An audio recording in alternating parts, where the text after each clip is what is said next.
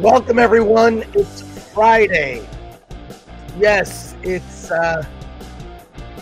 Indiana Jones and the Dial of Destiny Day, and I don't know.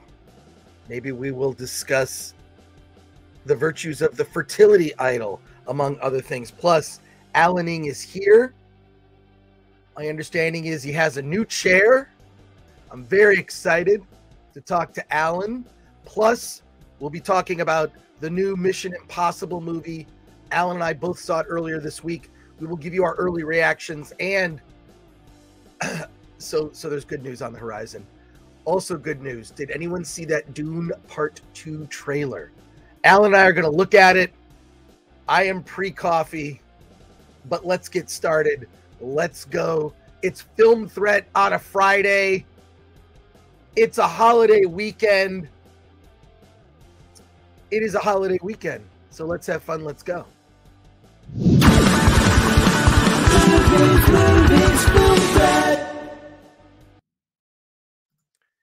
Where's Alan? He's not. Alan isn't. Dang. Going down. He's 32. Still no Alan. 32.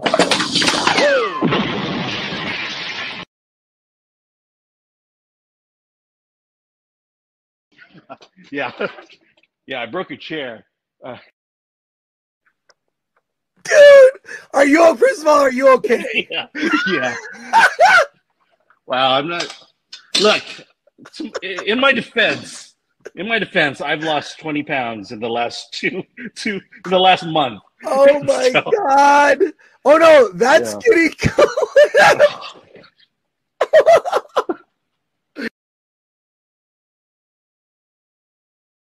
I can't. God. Where is Alan?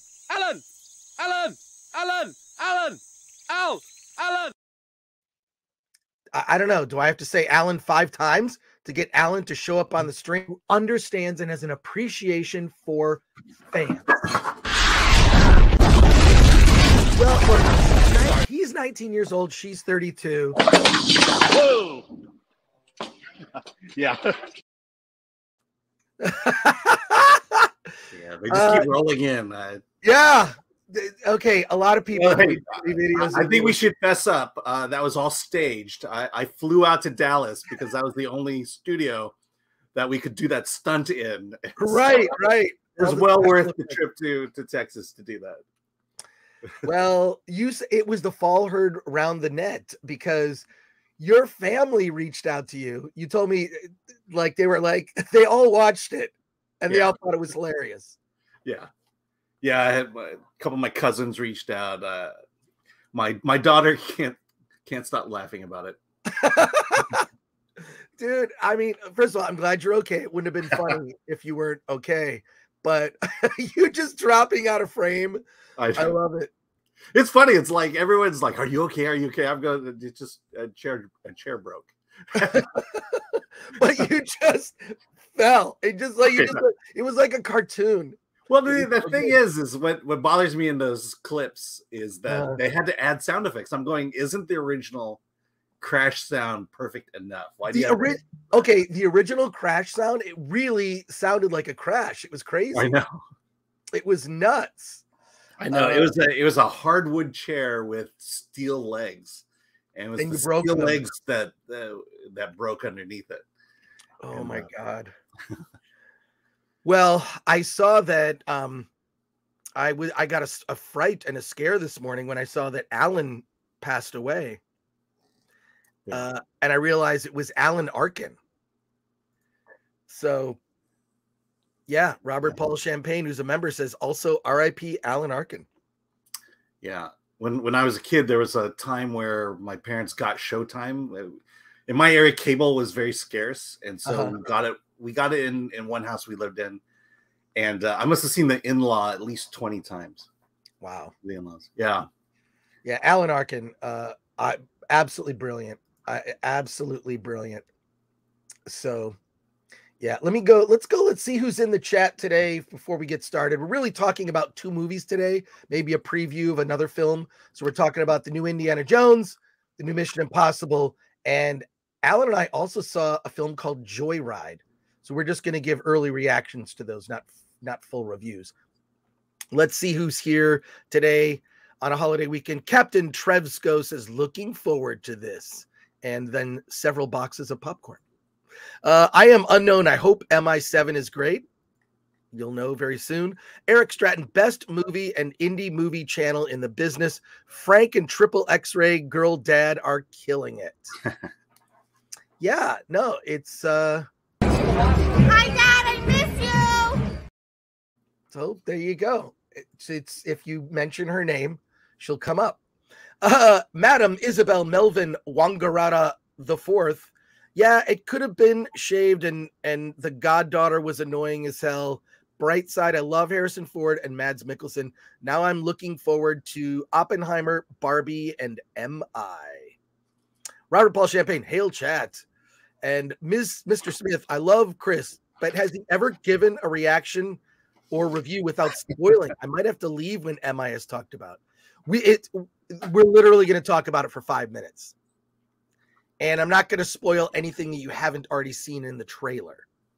So I pretty much stick to trailers. And look, I'm sorry if you get that impression. I try to sort of dance around things, but what can I say?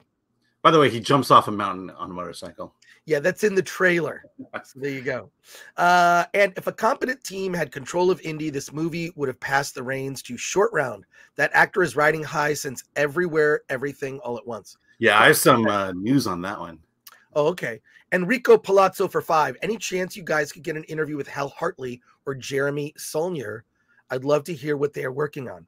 We've interviewed Hal Hartley on the Film Threat, in the Film Threat magazine in the print days. I'm sure usually when we're pitched people that we're going to interview, it's because they're selling a current project. We are going to get to talk to in August. I've already arranged it and I watched the movie. It's a documentary about Jackie Martling called Joke Man. And Jackie Martling is going to be here. He's going to be here. I think it's the first Friday in August. I believe so, yes. Yeah, going to be fun. Thank you for the 5. Feeling Dangerous 113 for 5. Hello, Chris. I saw your Mad Heidi review. I want to watch it, but can't find where to stream it. Their Twitter page says you stream it back in December. It's coming out on Blu-ray, I believe, the weekend of July 21st. And we are going to get the lead actress and Casper Van Dien are coming on the show. Oh, hey now. And I think that it'll be on VOD at the same time. So it's just not out yet. Use an app. I use an app called Just Watch. Okay. Just Watch is a great app. It tells you when things are coming out and then what platforms. It even price compares. So if you're looking to stream it, you'll find you might actually already have the streaming service where it's streaming. So because I've bought things where it's like, wait, but it's on Netflix. Had I known it was on Netflix, I wouldn't have rented it on Amazon, right? So use this app called Just Watch. Another super chat came in for $4.99 from Big Jojo. Can't think of anything funny, so I'm just going to lay down and listen to the live stream. Aww. God bless. And Z says, F Jackie. That's great.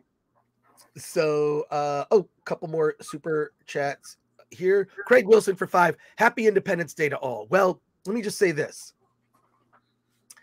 I'm wearing a Film Threat shirt.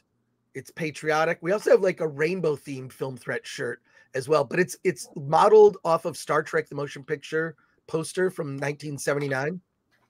But in any case, I declare the month of July American Pride Month. If you are proud to be an American, the month of July is now officially American Pride Month for the entire month. Starting on Saturday, July 1st through the 31st. It's one of the longest months of the year. American Pride. I'm going to celebrate it. I'm going to celebrate it all month. And I know that Canada just copies all our holidays, don't they? Canada, And then they claim it that they were the first. You know, it's like Day is July 1st, so they must have invented it. I think Thanksgiving is a month before our Thanksgiving, so of course they invented it. Yeah. Well, the classic American holidays are always the best because we take it too far, and I love it. For me, Halloween is like a month-long celebration. I literally put up my Halloween decorations around September 30th, and I keep them through like the first week of November. So I love it. In our house, Christmas is a year-long celebration. Well, there you go. Yeah. Beowulf's Revenge. They just shouldn't have made it an Indy 5. Ford was old when they made Crystal Skull, and that was some 15 years ago.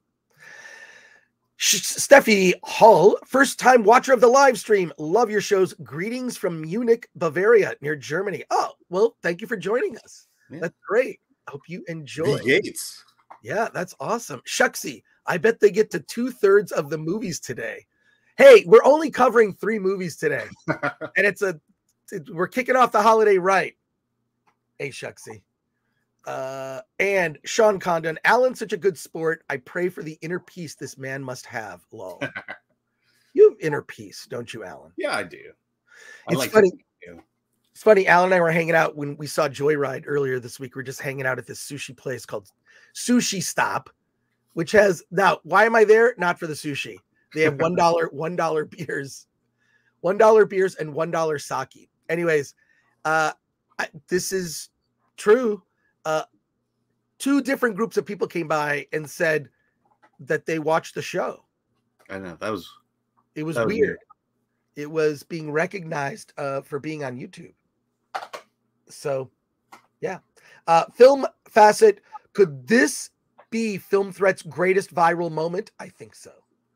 And One Punch Man Tolkien fan says, I hope Chris brings up Anna's drunk RRR review. I saw that. And yeah, she is dead wrong. She's dead wrong about RRR. I saw that review. I love Anna. I like that someone was even saying in the chat that she could actually be a legit attorney because she's so like strong in her views. So yeah, no, I love Anna. And congrats to her. She just got engaged to her boyfriend. And, you know, I don't know. She's great. Look, I don't care. People can have different opinions. I don't care. So here we go. Alan is a level 69 Zen Buddhist, says Shucksy. And Philip Pavelka says, what's Alan's dog's name? Yeah. Well, I'll give you a hint. She's named after a party drug. Is it Molly? Yes, it is. I'm surprised I know that. I'm surprised I know that. Elliot Cecil for 499. I honestly loved the first hour of Indy until the car chase happens. That's when Helena became unbearable. We'll get to it. We'll get to it. Nazaro for 249 euros. Thank you for all the amazing entertainment. Well, thank you for hanging out with us. And Lord Thoth, our intrepid mod, says like, share, subscribe, hit the bell for notifications, and join us as a member. By the way, members, we are doing a members only. It's not going to be a live stream, but we're going to be streaming with members who are part of the jury for Critics Court. Critics Court will not be in session next week, even though I have my gavel right here. Next week, because of the holiday, a lot of people are taking July 5th off. That might be Alan. Yeah, there's a small chance I'll be here. There's a chance he'll be here. But I'm going to be doing a special review episode of Mission Impossible, the new Mission Impossible movie. I'll be doing that on July 5th instead of Critics Court. It's also going to be, it would have been hard to book people for that day. So I just said, let's just, court goes in recess for holidays. We're going to be in recess, but we're going to do Hollywood on the Rocks, which we haven't done in a while. So there you are. Thank you, Lord Thoth. We appreciate your work here. Let's get into it. Let's get into it. Wait, here's what we're going to do. Actually, we're going to do this. We're going to talk about the Dune trailer. We're going to do a reaction to the Dune trailer. So here we go. First, I have to say, well, one, I'm a Dune fan. I bought this back in when the original Dune first came out They had a line of toys. They were not very good, but here is a Dune sandworm. When anyone ever sees this on my shelf, they're like, why do you have a bizarre sex toy on your shelf? No, this is from the original David Lynch Dune. It is a Dune sandworm. And I've read the first book 4 or 5 times. I listened to it recently. There's a new release on Audible of the first Dune book that is performed. So they hire like male, female actors to sort of play the parts. And it's even augmented by some music. It's fantastic. But that book changed my life when I was 14 years old and read it for the first time over a summer. I couldn't believe it. It just opened my eyes to a whole new, very different science fiction universe. It was very, very different from Star Wars, right? There's not robots. Spaceships are not a big part of it. And it's a more advanced version of civilization. So I love the book. And what's interesting is reading the book is the character in the book, Paul Atreides, the protagonist, is 15 years old. So I read it and I'm about the same age as the protagonist. So it just had a profound effect on me. And then when the David Lynch movie came out years later, I was depressed. It was because I love David Lynch. And one of my all-time favorite filmmakers, Eraserhead, Blue Velvet, etc. David Lynch, just absolutely brilliantly talented filmmaker.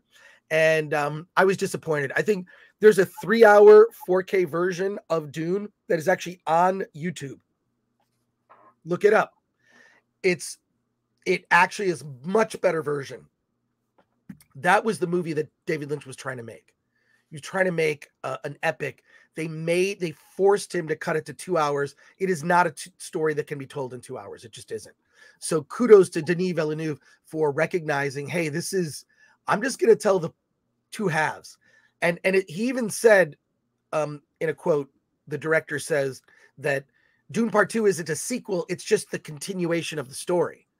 So what we saw in the first Dune film was the fall of House Atreides, and this is now the comeuppance. Let's take a look at the trailer. I am going to scrub through it because I don't want to get copyright struck by Warner Brothers, so I'm going to keep the audio kind of low, but you need to see this. You need to see this trailer after. It is, my God, it is just incredible. So I'm going to keep the audio kind of low here, Alan, as we scrub through it. Here we go. You have not seen it, right? I have seen it. No, sorry. I have not seen it. This is your original look. Right. So I'll be honest. I'll be honest. I have seen it. Yeah. Okay. All right. I been talking about it. All right. Here we go. Yeah. Just gotta stop for a second. The epic nature of this, and by the way, that ring that he has, that is the Duke Leto's signet. It's the signet ring. Yeah. I have that ring. You know what? I'm gonna go. I'll be right back. I'm gonna go get it. I'm gonna go get the ring. I have the ring. I have it. About this, a lot of movies of late, the special effects have been weak, have been almost tired. Like we've seen that before. As I watch this, when you look at those 2 big effect shots, there's some ship that's being hit. She's shooting out some weapon that it's almost like the explosion is being contained in a shield. There are types of effects we haven't seen before. This is the problem, I think, also with Star Wars, is it's become so tired. I remember like when Luke first ignited the lightsaber, you're like, what is this? I've never seen it. Now someone lights up a lightsaber and it's just like a Tuesday. It's old hat, yeah. It's old hat. It's nothing. It doesn't mean anything.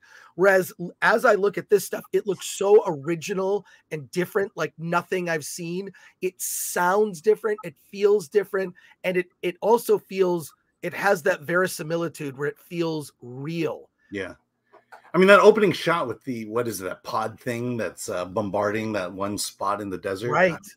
Yeah. I mean, that's as real as it gets. Oh, the sound, it's just Walken is the Padishah Emperor. I know, I had to double take on that one. Is the Shaddam the Fourth. It's going to be great. I mean, he's like hundreds of years old. It's because the spice will keep you, alive.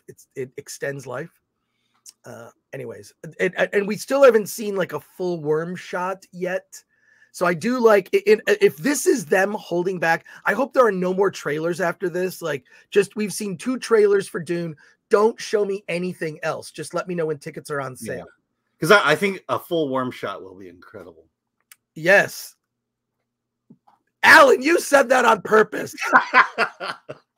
There's so many times, like, I don't realize you're just dropping straight lines, and I'm not. Yeah, I mean, it's crazy. Okay, we're so used to movies being shot in the volume that look fake and just don't feel real. And I mean, they went to these locations to film. I've seen some pics of the production. There's more to that. It's just okay. Oh my God, dude, I'm so pumped for this. You have no idea. I mean, I've been waiting for a proper Dune film. Not that, like, I do think that David Lynch, the fact that he could distill that story into, what was intended to be a 3-hour epic film is pretty remarkable. And if you look at the production design, wardrobe, among other things, he really, I mean, you can see Denis Villeneuve kind of copied some things from the David Lynch Dune. He does it's almost like the first Dune movie was a first draft of what the movie could be. And now Denis Villeneuve has the benefit of, in addition to the Sci-Fi Channel series, which is reviewed on the Film Threat website, actually. Yeah, I think you reviewed it. I think they're reviews of all the Dune incarnations, which is basically 2. So there you go. But yeah, I can't wait. I got it. You know what? I have to get my ring. I'll be right back. I just have to show you the ring, which I got from China for $40. It took forever to get here, but I have it. Was it advertised that way? Is this like a replica or something, or did you just buy a Chinese knockoff? But let's see. Sorry, we're trying to check if Rumble's working. It is working. But I'll just say, yeah, I did review the first Dune. It was kind of a challenge sent to me because I had never seen the first Dune. There we go. Yeah, that's I have several editions of the book. Just, I don't know, when they put out. So this is probably my favorite in hardcover. And then this is the ring. This is the exact ring that Paul has that was in the first Dune, and it's featured prominently in the trailer. I probably shouldn't even tell people, but it's available, and I found it on Amazon. So there you go. So I got to ask you. I mean, yeah, I don't think I asked you this specifically, but comparing the first movie to Peter Jackson's take on Lord of the Rings, I mean, where do you kind of rank it?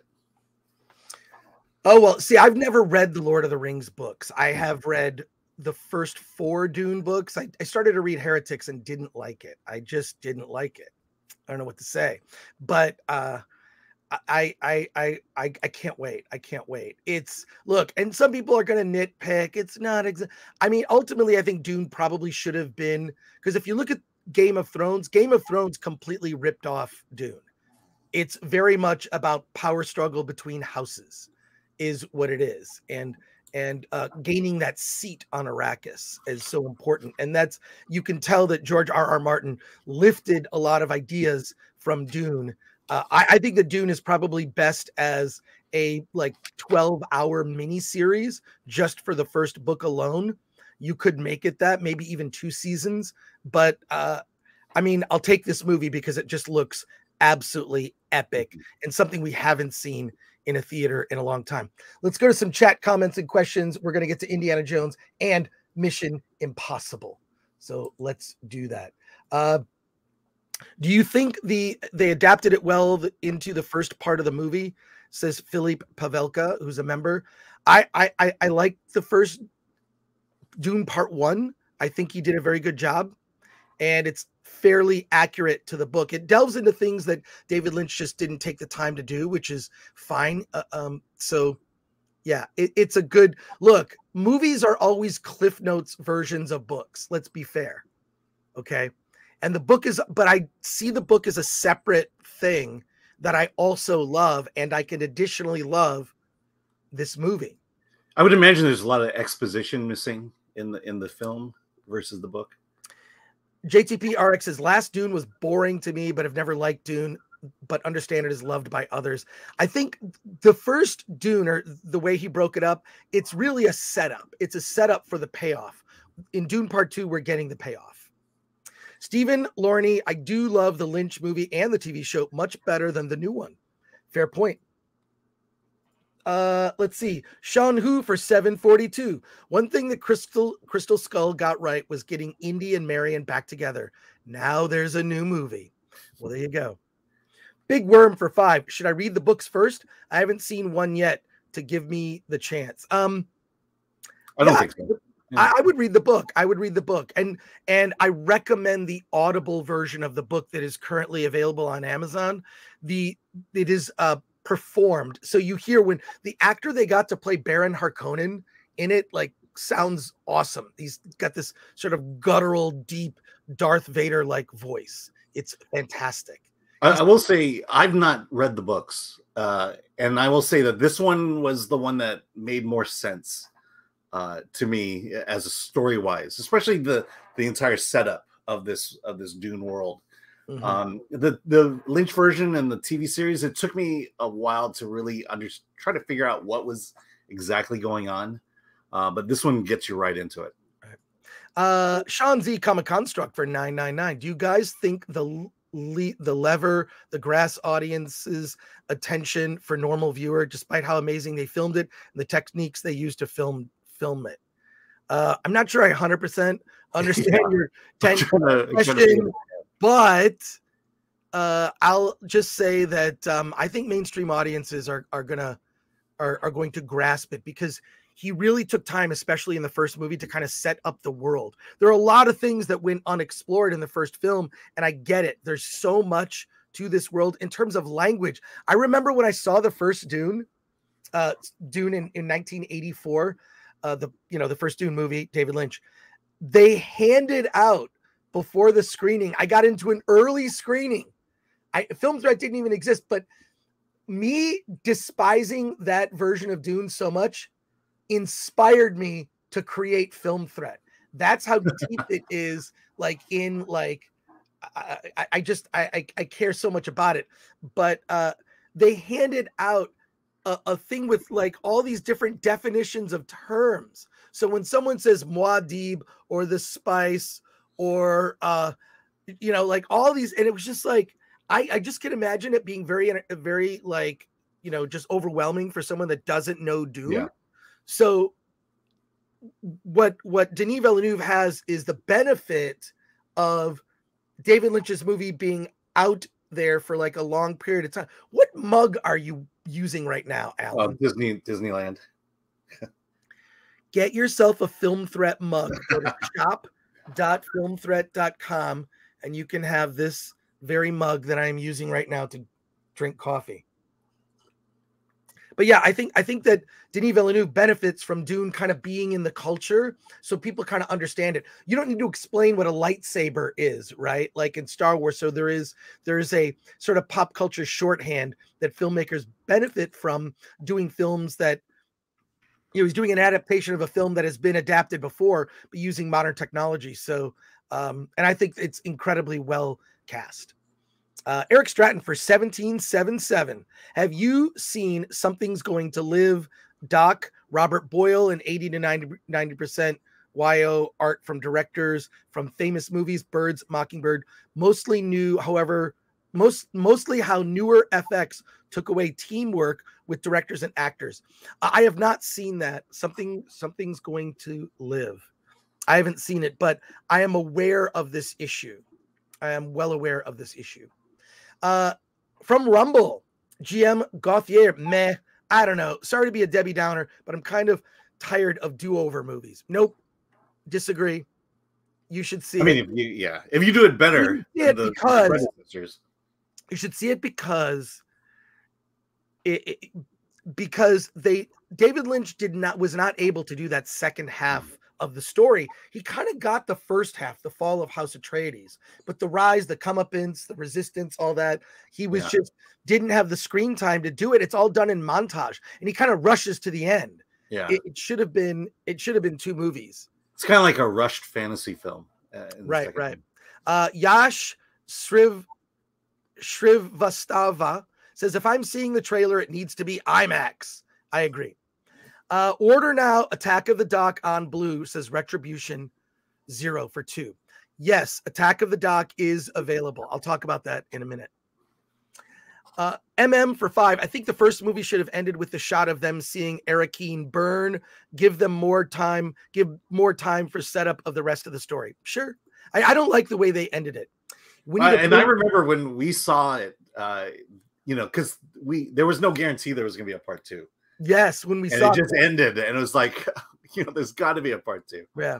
X Douchey McDouche X. We need a Film Threat flask to sneak into theaters. I will keep that in mind. That's a great idea. Chris is dooning so hard right now. Yeah, we're about to do a revamp of the Film Threat shop. Yeah. Hopefully Zendaya isn't a Mary Sue, says Imperfect. Well, she's very talented fighter, like when he meets her. So, in the book, she is powerful because she's a Fremen, and to survive in the desert, you must be a fighter. So she is that. I hope that she can pull that off. And more cowbell, says Frederick Caxmark. Full worm shot, says Imperfect. Lori Ormond. Hey, Lori. Dune was ruined for me by South Park. Every time I hear about the spice, I giggle. Well, there you go. That's fair. Mike MC Wong. Hey, Mike. This actually looks expensive. No way Indy 5 looks like it cost $300 million. Fair point. We'll get to it. And Frederick Kaxmark's Jodorowsky's Dune documentary is pretty interesting. Yes, Alejandro Jodorowsky's Dune is a brilliant documentary. You should see that film. It is a great documentary about Alejandro Jodorowsky, who did one of the greatest midnight movies of all times, one of the greatest deconstructions of a Western, El Topo. See El Topo any way you can.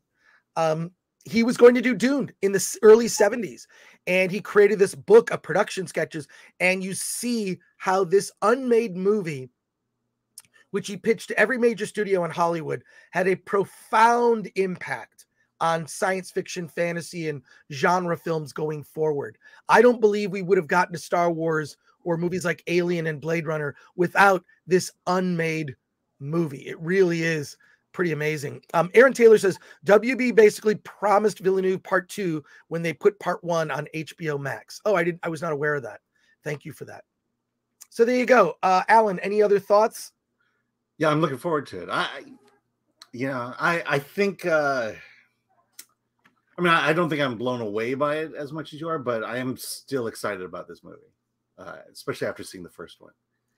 But, it hits all the right beats. I'm just saying, it's just this running theme that they have. Well, I don't think Zootopia is Pixar. It's not. It's a Disney. But it is.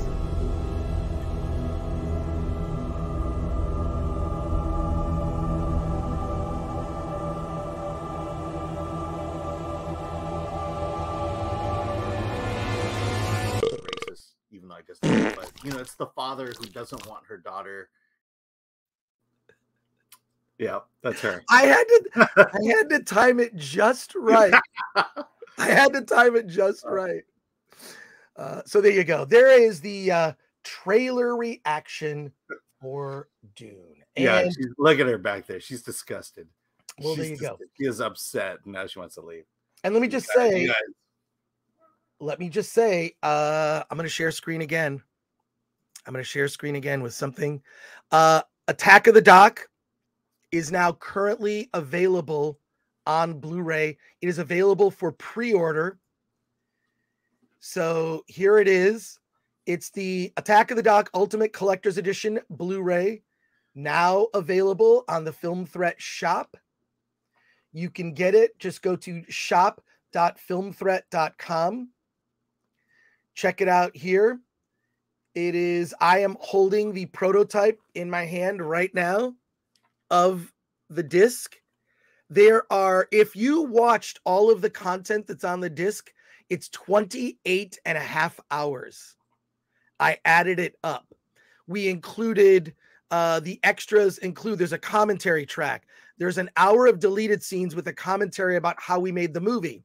There are Easter eggs on every single menu page, and there is a secret Easter egg menu that it's just a piece of art, and you have to like move around the screen. We made it pretty easy to find the Easter eggs, but they're everywhere if you look for them. I took all the interviews I did with over 20 interview subjects that are in the documentary, and there are extended interviews with everyone. So like you'll hear for 5 minutes, like Anna David or Laura Foy in the movie, they're like in it for about 5 minutes, but then you can hear my like full hour and a half interview with everyone from the documentary with like amazing stories about G4 TV. It really is like an ultimate collector's edition disc, which is why it's a dual layered disc, which means there's a ton of stuff on it. And just go to shop.filmthreat.com. And I believe it's under the category on sale. You will find it available for pre-order today, starting today. So check it out. I need a little banner for that. So is that Film Threat and Attack of the Doc? Is that what you're saying? No, it's just go to shop.filmthreat.com, and it's on the Film Threat shop is where we're offering. I don't want to build a whole new like website just to sell one product. Yeah. I am just selling it on the Film Threat shop. Okay. So currently available for pre-order, shipping the first week in August is when it'll be shipping. So pick it up. Hey, get something. This won't ship until August. If you order something else, that'll come separately. But yeah. And then what if people are going to Comic-Con this year? Well, there is a possibility. There is a slim possibility that I will have discs before Comic-Con in San Diego. If I do, I will do a signing and be selling discs in San Diego. And if you order from the Film Threat shop, I'll throw in a free sticker. We have Attack of the Doc stickers, so you'll get a bonus sticker. I will just follow me on social media or Film Threat on social media, because I am gonna see if I can do like a meetup. We are doing a panel. Alan and I are doing a panel, which is Thursday. I believe it's Thursday, July 20th. 20th? Yeah. Thursday, July 20th at 4 p.m. at the Marriott. It's going to be me, you, Dante, and possibly Eric July from the Ripaverse is going to be at the panel. So that'll be a lot of fun. But you asked, it is now available, shipping in August, and I'm excited for you to see it and to because the Blu-ray, I've been working on this Blu-ray it's 100% now on Rotten Tomatoes. We got extra reviews, and there you go. Trailers. There's a special music video that we're going to release in August that's on the Blu-ray. Extended interviews, deleted scenes, a poster gallery. And this is weird. We created the set of Attack of the Show in Second Life, which is this metaverse. And from the disc, there's a special link. You can actually go to Second Life and visit the set of Attack of the Show. A completely digital recreated in the metaverse set of Attack of the Show. And the only way to do that is to get this disc. I've never heard of anyone doing an extra like that ever. So over 25 hours of special fee, 28 and a half because we added it up. So there you go. Alan, you should buy it. I will buy it. Or maybe someone will give me a copy. Well, only if you review the Blu-ray. So, all right. What should we talk about first? Mission Impossible or Indiana Jones? Tell me, chat. What do you want to hear? Are we going to suffer? Oh, a couple chat comments and questions. Oh, wow. From Buford T. Justice for 50. Well, it's $49.99. Indie film recommendation, a 2017 film called Prodigy. Very good dialogue and intriguing story, and the two main characters carry the film. One of the main actors being a little girl. Go get Attack of the Doc and support Film Threat. Yes, pick up Attack of the Doc. You'll actually be supporting the people who made the film, which is myself, Bobby Schwartz, Walter Areas, among others. So pick it up. But thank you, Buford. That is incredibly generous. AJ Matheson for 20 just to say how much I loved Attack of the Doc. An hour and a half just hitting me right in the nostalgia berries. I loved it. Well done. Thank you. And we are going to be doing in August, we're going to be doing a watch party. So kind of like, I'm going to give it a couple weeks for people to get their Blu-rays. And then we're going to do a live watch party on the Film Threat channel. We'll pick a day. Maybe we'll do it on a Tuesday night. How about that? A DVDuesday. And the other thing is to celebrate Attack of the Doc coming out on Blu-ray starting in August. This is news. This is a big announcement, Alan. Starting in August, I'm bringing DVDuesday back as a segment. I shot 40 episodes of going through my DVD and Blu-ray collection and talking about movies. And every Tuesday and Thursday, we're going to drop an episode of DVDuesday. It's going to run from starting in August through the end of the year. So look for that. It's I'm bringing all it. I mean, it's basically just me talking about DVDs, but they're DVDs from my personal collection. So I'm going to talk about like bootlegs, laser discs, rare discs that I have. I kind of do them in chunks. So I talk about like in one, I talk about David Lynch movies. So I go through all the different rare David Lynch DVDs that I have. And yeah, starting in August, DVDuesday is back. 40 episodes. And if people like it, I'll continue. But they're all like under 5 minutes ish of me just talk. And it's kind of like I kind of just took stuff off my shelf. I'm going to talk about this for 5 minutes. So is there a Dick Shark episode? Yeah. I mean, it gets pretty. Yeah, starting in August because I'm looking forward to that one. Critics Court will end at the end of July. So there you go. Thank you, AJ Matheson. Appreciate that. Derek Rosenfeld for 5. Hey, Derek, fellas, I will be in LA for a week starting next Friday. Is there anything special film-wise going on in the area you suggest checking out? Yes, Derek.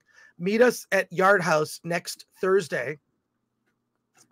You're next Friday. I don't know.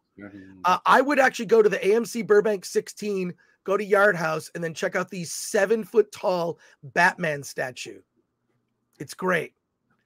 I would also do the touristy things. I would go to the TCL Chinese Theater in Hollywood, go to Hollywood and Highland. Don't venture too far. There's a lot of homeless and awful things in that area. But yeah. Just stay in that area. Yeah, but at the AMC Burbank 16 on Thursdays, we do a movie meetup. Now it's like 20 people now. It's a growing group, which is a lot of fun. But Derek, yeah, join us there, but check that out. Armchair Troop for 5. How about you put Zack Snyder on trial for the murder of the DCEU? It would be fun to hear arguments with some Snyder bros. We are going to allow our audience when we deliver the verdict, and by the way, the sentencing. And you will not believe who is going to be on the show for the sentencing on behalf of Disney. One of the actual defendants, maybe? I don't want to give it up. Okay. I'm just saying there will be the final on Wednesday, July 26th is the final episode of Critics Court for this season. And we will do the verdicts, which you will vote on. We will do the sentencing. And then after the sentencing, you are going to pick what we put on trial first. Next. What we put on trial next. So we're going to list a bunch of franchises. The one that gets the most votes is the one that we will do. Will it be Marvel, DCEU? Will it be Paw Patrol franchise? I don't know, but there'll be a lot of different choices. So thank you, Armchair Troop. We're going to leave it up to the chat to decide. So I hope we've got a couple thousand people watching for that vote, because you're going to vote on every count, and then you're going to vote on what we put on trial next. And it's more than likely before the end of the year, we'll begin a new trial. Rick Johnson for 5. Chris, did you get my package? Hope you like it. Oh, what was in the package? I haven't checked my mail in a couple weeks. So let me know what was in it. And a few more chat questions before we pivot. Aaron Taylor, Sound of Freedom has a one-day showing in my city on July 4th. It is currently outselling Indiana Jones and the Diaper of Density. Insane. I do plan to see that movie, Sound of Freedom. We should review it next week. I believe I put it on our schedule. Paw Patrol, really, Gracie? Yeah, Paw Patrol. Derek Rosenfeld for $2.99. What time on Thursdays at Yard House? 5 p.m. 5 p.m. at Yard House is when we generally meet, and then we generally go see a movie that starts about 7 p.m. Why are we there at 5 p.m.? Because of happy hour. Drinks are $2 off, and appetizers are 50% off. It is great. John Flera says, hooray for the Blu-ray. We can send copies to Eric Weber's house for him to finally watch the doc. We don't talk about Eric Weber anymore. We just don't. He's doing his thing. I'm doing my thing. And, Say la vie. Say la vie. There you are. It is what it is.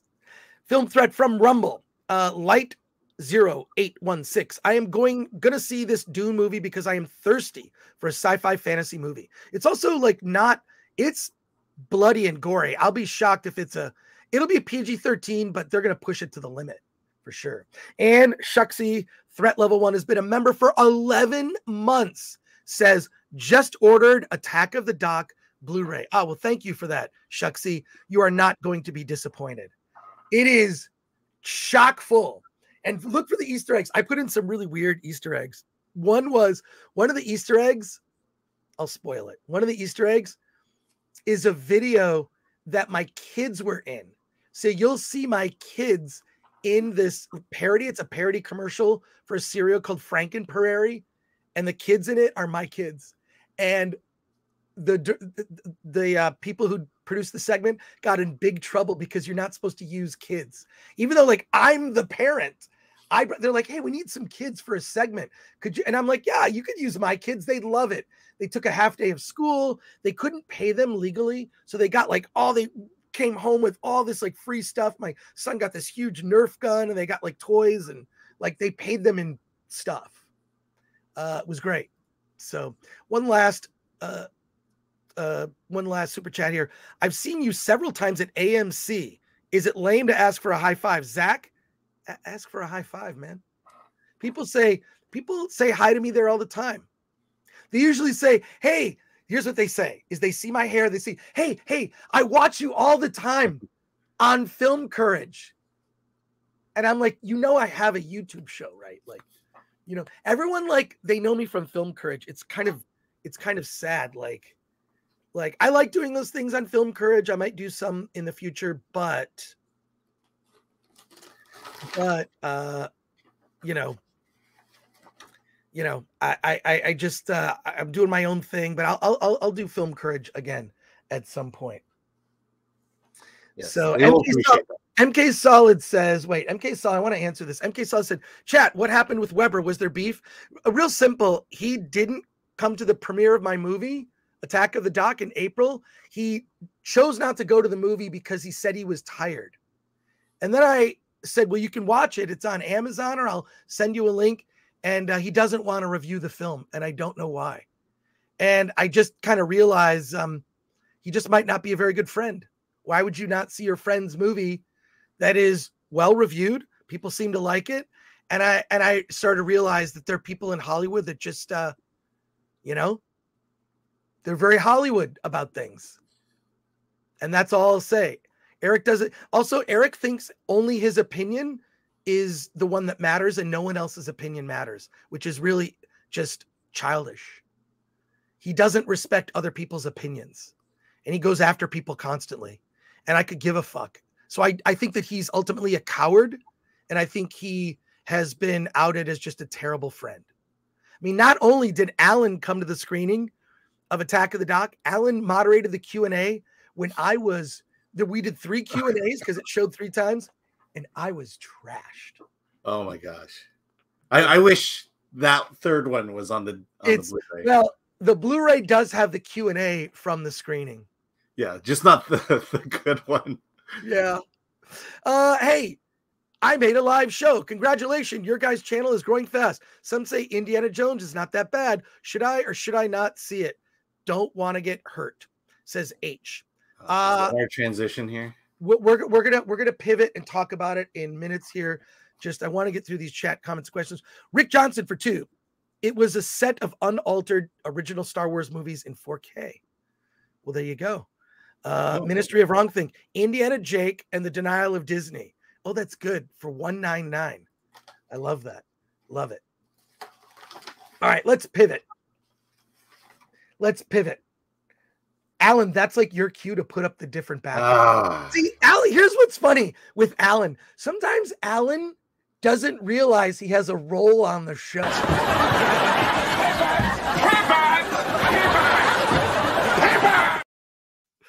Yeah. Well, you could put the. That's not what I meant. I'm saying. No, he wants me to do it. Then I do it, but that's not what he meant. No, that's not. You have to change the background and put up the thing. But I don't even know which one we're going to, whether it's Mission Impossible or Indy. I guess it's Indy. Let's talk about Indiana Jones. So we should start by saying I want to thank the Film Threat audience for releasing me of my obligation to see this movie. To me, there are only 3 Indiana Jones movies: Raiders of the Lost Ark, Indiana Jones and Temple of Doom, Indiana Jones and Last Crusade, and I'm very happy. And my memories of Indiana Jones will grow and will blossom. And so thank you very much for everyone. I appreciate the chat. Well, there you are. And I want to do a quick test of how big of a fan you all are. Everyone recognizes this. Okay. This is the fertility idol from Raiders of the Lost Ark. What people don't realize, because you saw Indiana Jones kind of running around with it, if you look closely at the very bottom, this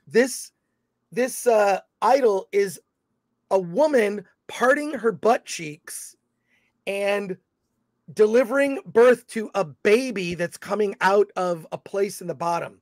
It is literally the fertility idol. Everyone recognizes that. But do you recognize this right here? This bottle of whiskey.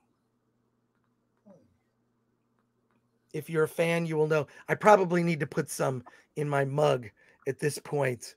I'll have to put some of this. I need a little. This is a reproduction, a prop replica of the bottle of whiskey that Marion was drinking in the tent with Belloc. It's just I keep it on my shelf, like amongst all my in my little bar area. I keep it there, but no one recognizes it. All right. Let's get into it. I saw Indiana Jones and the Dial of Destiny for a second time, and I just felt sad. It was actually worse a second time. Sometimes movies can actually grow on you and get better on second viewing. This movie did not. So upon second viewing of this film, I just was, I started to get really angry. I just started to get angry about it. That look, and not just because of the way that Harrison Ford is portrayed, but the way that Kathleen Kennedy seems to be interested in simply castrating all the male characters from Lucasfilm properties. Let's go through it real quickly. We already know about Luke and Han in the Star Wars sequels. They were very openly diminished, effectively castrated as male characters. If you look at Willow is kind of sidelined, another brunette female protagonist. Star Wars sequels, brunette female protagonist. Now we have Indiana Jones and the castration of the Lost Balls. And you see what Kathleen Kennedy has done. It's another male character created by, really created by Harrison Ford, Steven Spielberg, and George Lucas, effectively, collectively created the character of Indiana Jones. And Harrison Ford's portrayal is just amazing. If you know anything about the making of the first Raiders of the Lost Ark, a lot of it was they didn't have a lot of money to make the movie, oddly enough. And what they did was they improv'd a lot of things. Like Harrison Ford likes to improv or try things out. He did a lot of his own stunts. It's a very physical performance. And when you see what Kathleen Kennedy has done to all of these, it's no surprise that, of course, another female brunette takes center stage and diminishes the male lead. And it's, I think, and you can accuse me of being sexist for thinking it, whatever. I think that you could have cast a different actress in the role of Helena who would have been likable. And she is just objectively unlikable. They tried to make her unlikable in the way that like Han Solo's a scoundrel in the first Star Wars film. He's a scoundrel. He's only in it for the money. Then he has a change of heart. And they tried to have this similar path for Helena. It doesn't work. And I would argue that you could have cast someone else who could have made that role better, even like a Jennifer Lawrence. If Jennifer Lawrence was in the role of Helena, Jennifer Lawrence is just more likable. Phoebe Waller-Bridge is insanely unlikable, incredibly unlikable.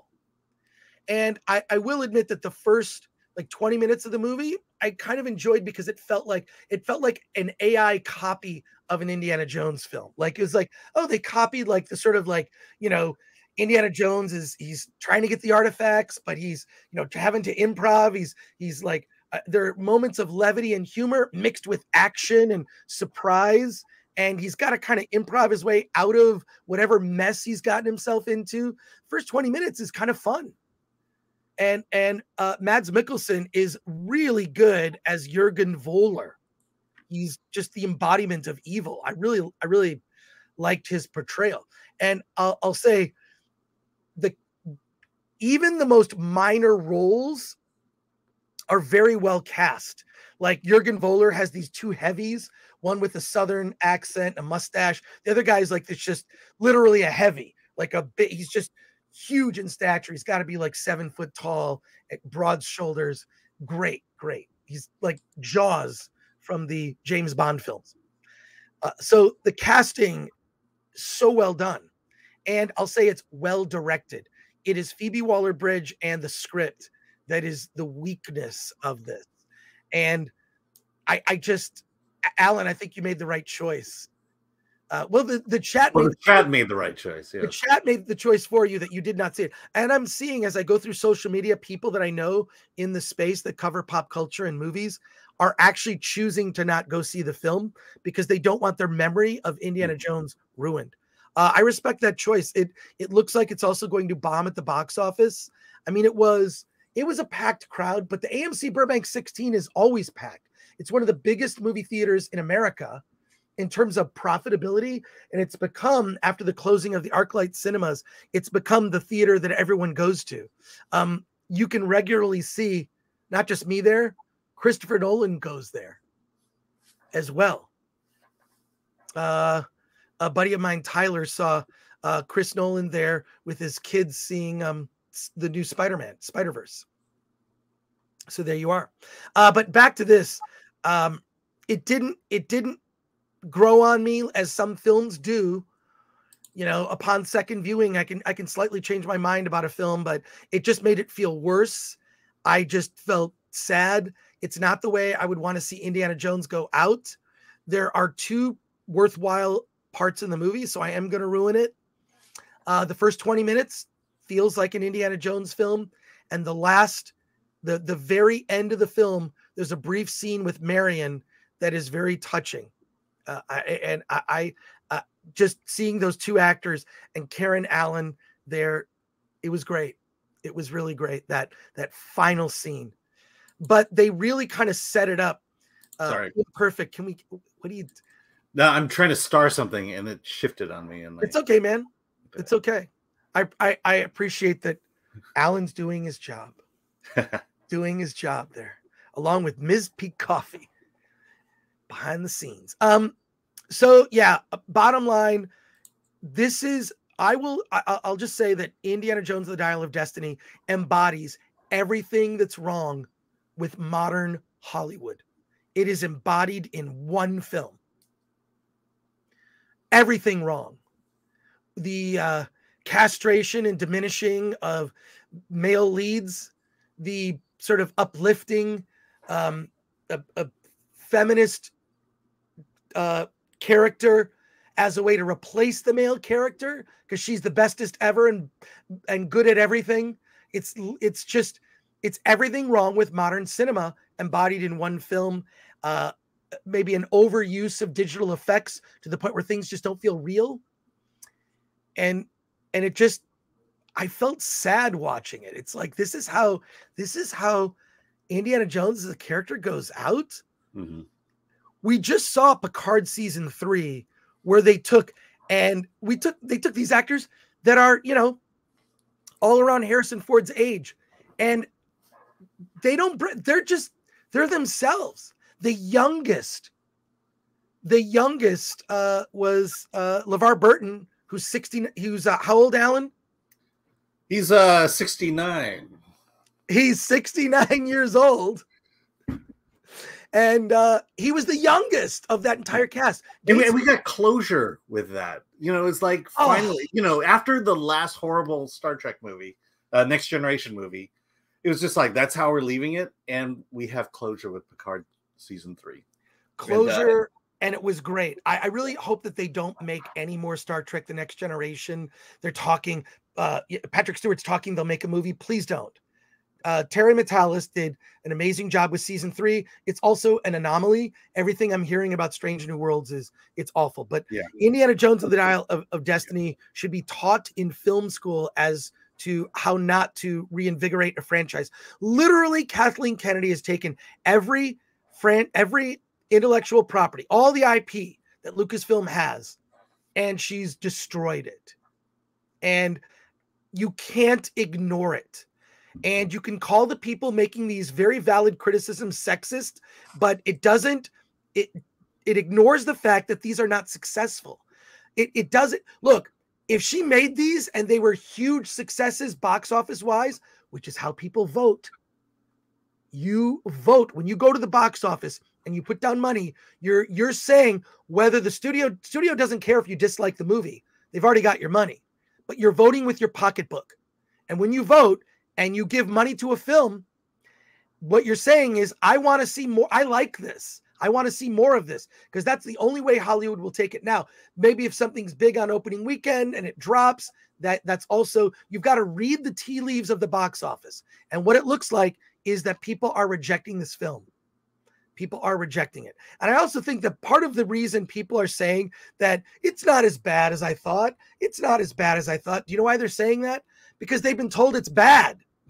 They've been told it's bad. So it's buyer's remorse, basically. Yeah. Like since, what was it? End of May is when they showed it at Cannes. So they have been told that Indiana Jones, The Dial of Destiny is bad for, over a month, that when it's finally released, it's not that bad. And so, like, if you've heard that, it's sort of like, oh, this is terrible. It's terrible. It's terrible. And then you go to it, it's like, oh, that was actually kind of fun. So it's fine. It's fine. But I think part of the reaction of people is hearing it's bad so often. And then you finally see it and think to yourself, it's not that bad. I'm not saying there aren't some really good moments. The parade chase with Indiana Jones on a horse, pretty entertaining. Indiana Jones in the first 20 minutes of the movie with the Germans, the deep fake. I won't say the deep fake. The deep fake was the best we've seen it. I think it was terrible in Rogue One with Grand Moff Tarkin and Princess Leia. It looked like CG. It looked like CG. This doesn't look as bad. I think it's the best deep fake, but I almost would have rather have seen a movie just with Indiana Jones at his height than what we got, which is Harrison Ford in the present. I mean, there's a scene where they're scaling a wall in a cave and he's complaining about like his back and his shoulder and his knees and like, what? You know where that didn't happen? Picard season 3, and they're all old. They're all old. So you know, I feel like Picard season 3 is taking a legacy, respecting it. It's doing it right.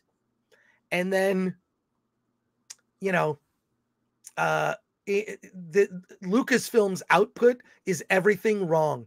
And it makes me sad because Kathleen Kennedy clearly has a view of herself. She does a view of what she wants. She wants to replace all of these characters with her.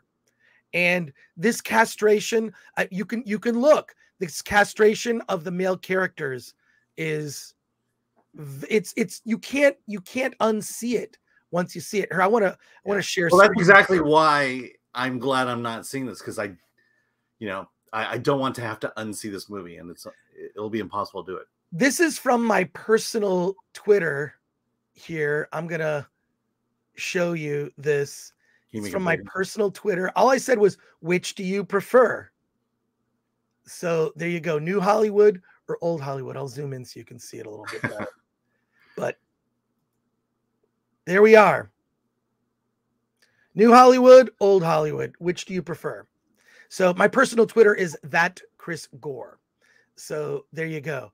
I think that about sums it up. This is what they want. They want us to look at Helena, make her the hero. But the thing is, it's not resonating. It's not in the zeitgeist.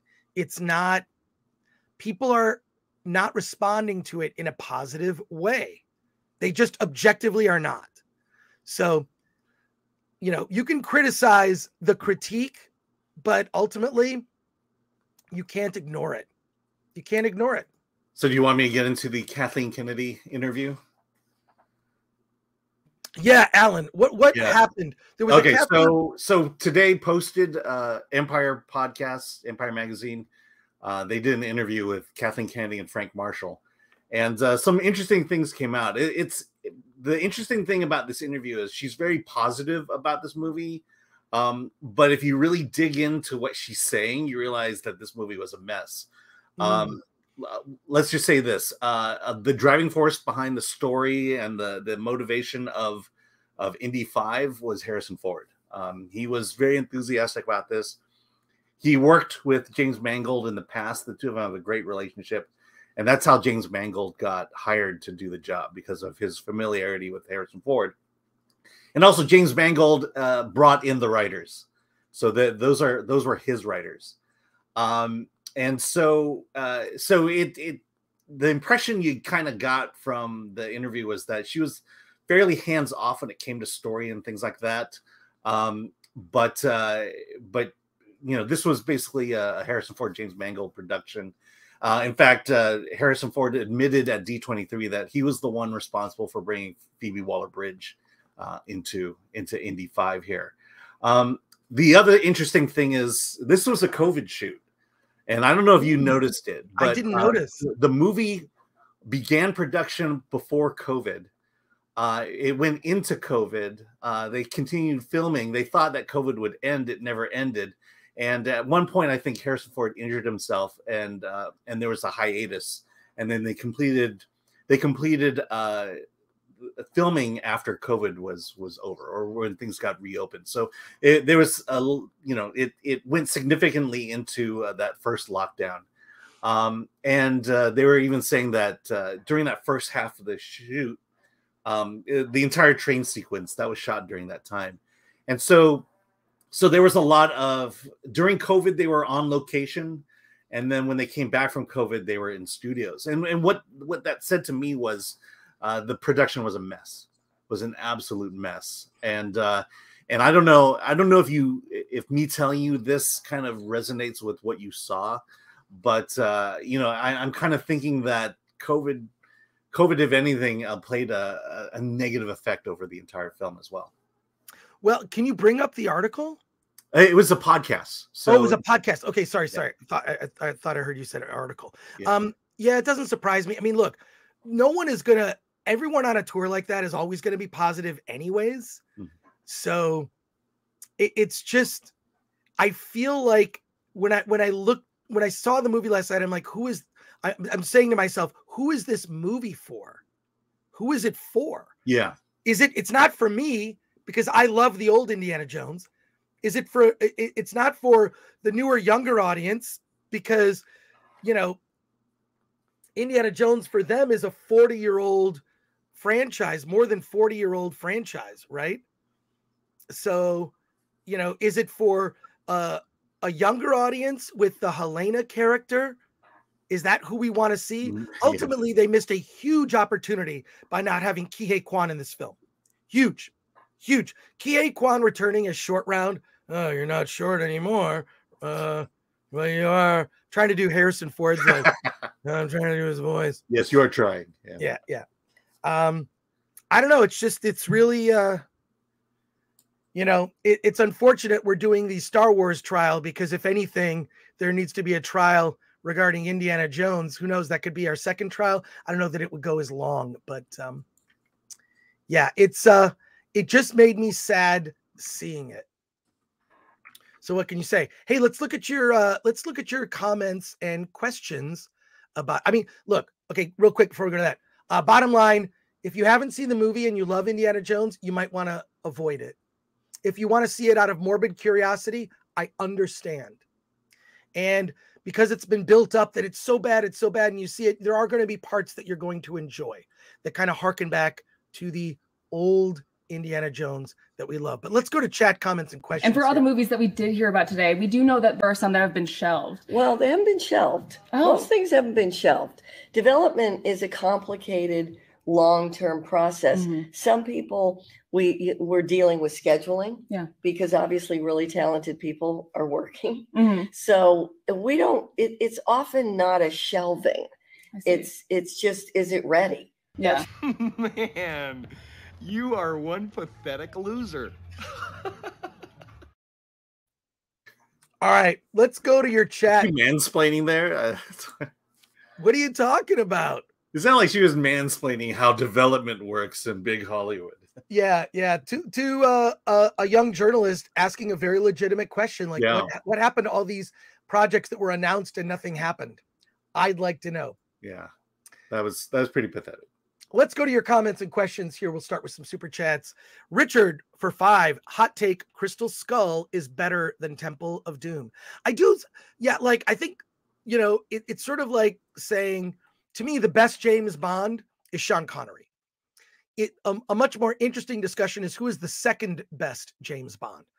And I would say, what is the second best Indiana Jones film? Because Raiders of the Lost Ark, everyone agrees that's the best.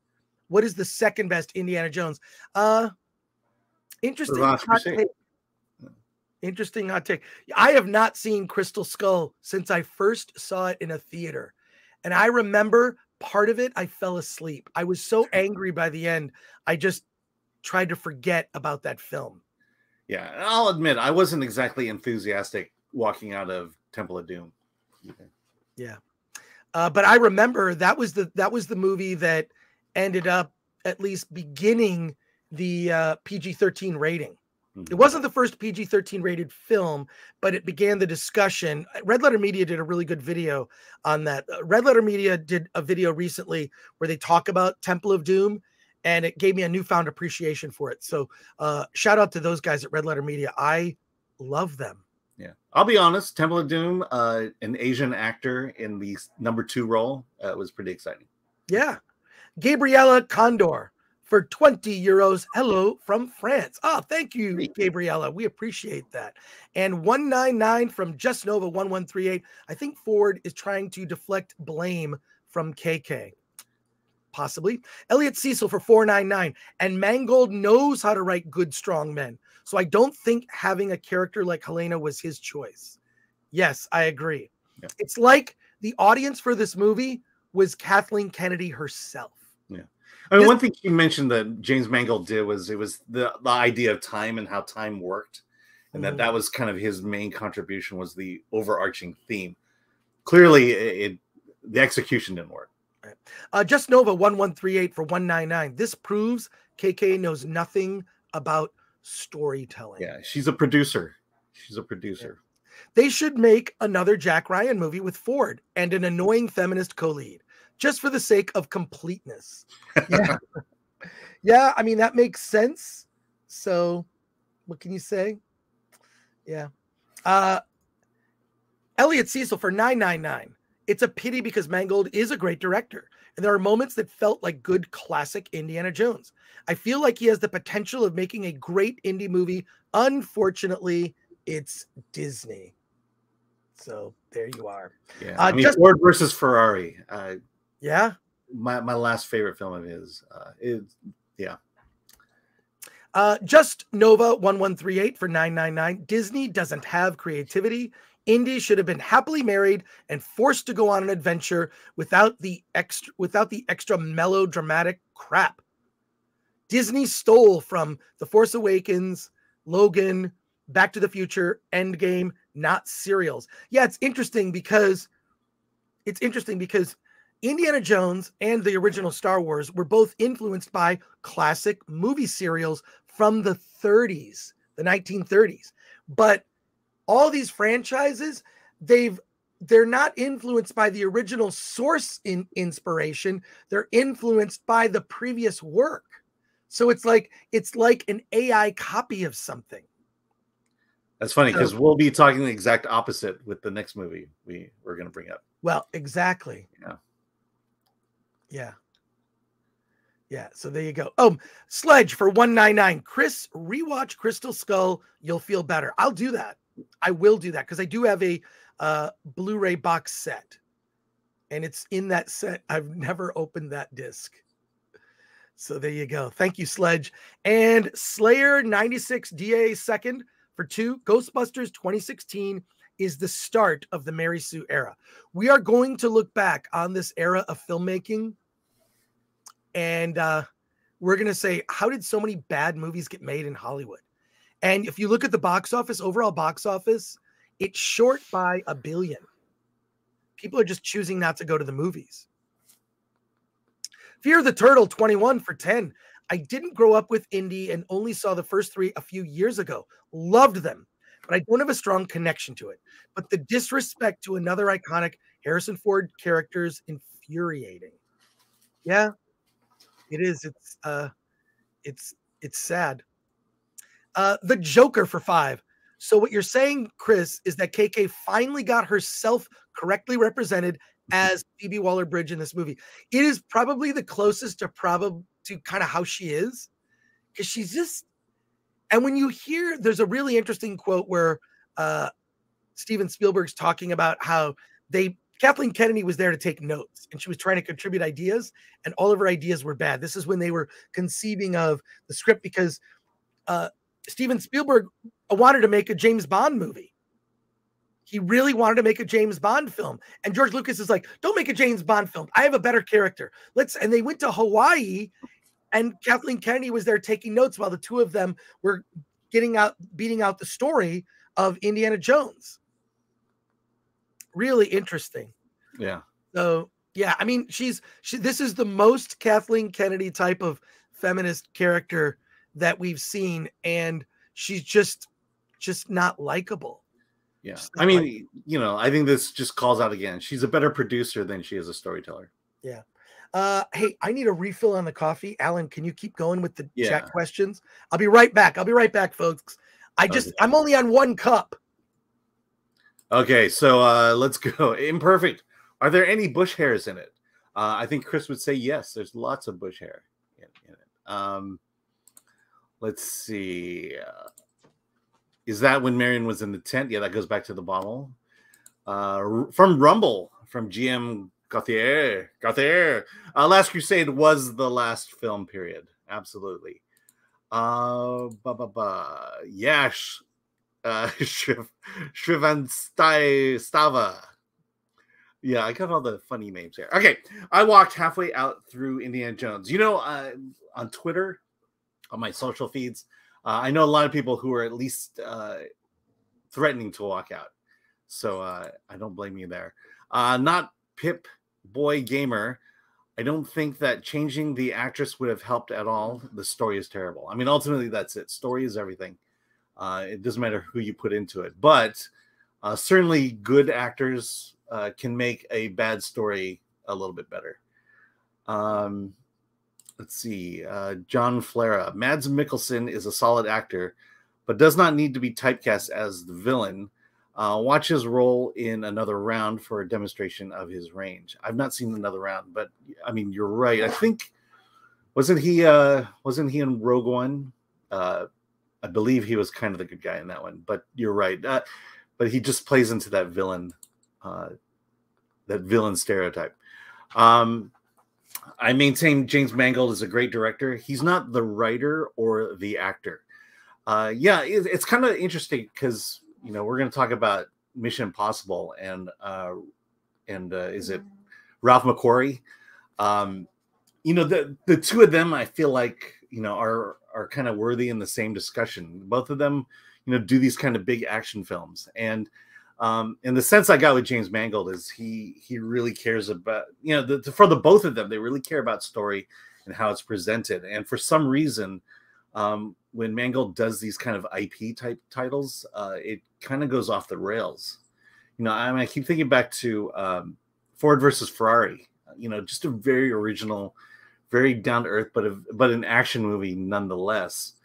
And for some reason, that movie just had a lot of themes running through it, a lot of story, and I just don't know why. As much as I liked Logan, it wasn't.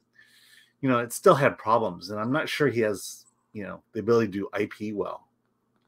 Okay, Carlos Alfredo Lopez R. Alan saved by the chat. Yes, thank you, chat. I will be always indebted to the chat. Victor Fontaine, LOL. There are 39 people in a 500-seat IMAX theater at my AMC 20. All right, yeah. Burbank's a strange creature. Rabnad Skubla. I really think Kathleen Kennedy single-handedly ruined this movie. I think there was a lot of things. Okay, so I guess as a producer, she's the one who put the pieces together, and the pieces just didn't work. Kimberly Moore. I started watching Young Indiana Jones Chronicle on YouTube. Yeah, if you go back to our interview with Sean Patrick Flannery, I talked to him briefly about Young Indiana Jones, and he talked about how he never got famous off of this. And the other thing, I feel like if you really watch Young Indiana Jones and you look at the special effects, I always say this, but I think George Lucas was more interested in elevating the medium than he was storytelling, especially near at the end.